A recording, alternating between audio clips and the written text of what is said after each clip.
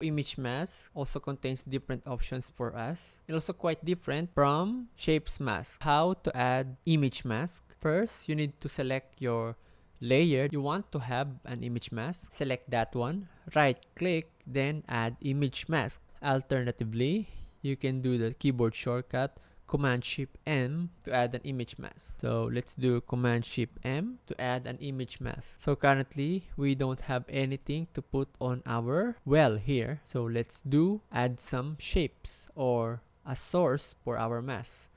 Let's apply this pentagon. Let's change the color. Then move it on the side. Then select our image mask. Then here on the mask source, let's put the pentagon. You can notice now that the circle is not visible anymore because our source for the mask is far from our circle. And also you will notice that the mask source become inactive. So what we need to do now is move this mask source to the circle. So let's adjust the position of this one. And as you can see, the shape of the pentagon is visible, but not the circle, because we are using the pentagon as the image that will be visible for the circle. So it is quite easy again. Now, let's see some of the properties of the image mask. Select your image mask, and then you will be presented with these properties. We have the mask source, so we have put pentagon in there. Then offset, you can adjust your mask in here also. Reset, let's reset that. Then wrap mode. So currently we selected done, which is the default. If you select repeat, the pentagon will repeat itself. For example, let's offset this one. You can see there's another one here, just like this. So it repeats itself. Up and down also.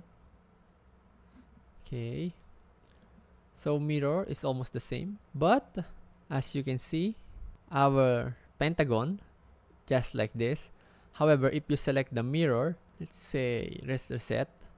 So here is the normal shape. But if you select the mirror, it will create a mirror image of the source. Just like this. Let's reset that one. And wrap mode, let's reset again. So source channel, currently it's alpha, so it means all the visible things of the source will show. Then if you click that one, you will be presented with red, green, blue, and luminance. So why is that when we select red, our circle disappears? Because the value of this pentagon has no red in it. Let's double check. So here on the RGB sliders, you can see that there's no red in here.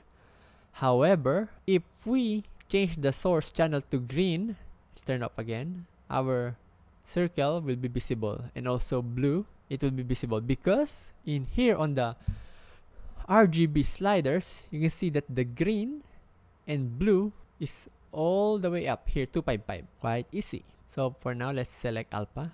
Next is luminance. By the way, luminance. You will use this luminance if you want your shape to have a gradient effect. For example, so currently it's luminance, right? Let's go to our pentagon, which is our mask source. Then let's change the fill mode to gradient. Then now, let's change the color of this. Let's adjust it, adjust item for the gradient. Okay.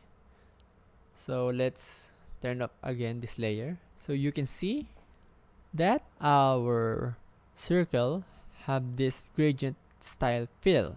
Only the brightest part is visible while the darkest part is invisible. Let's adjust again, just like this. So this is what luminance do. Luminance, in short, is show the brightest part and hide the darkest part. However, if you select the mask blend mode 2 in subtract, it will do the other way around. So if you select subtract, the darkest part will be visible and the brightest part will be invisible. So let's select alpha again. Then invert mask is similar to what we have discussed earlier. If you check this, it will do subtract because we have selected add. And if you select subtract, it will go to add. Then replace and intersect, same. Okay, so this is stencil. I usually just leave it blank or just leave it on default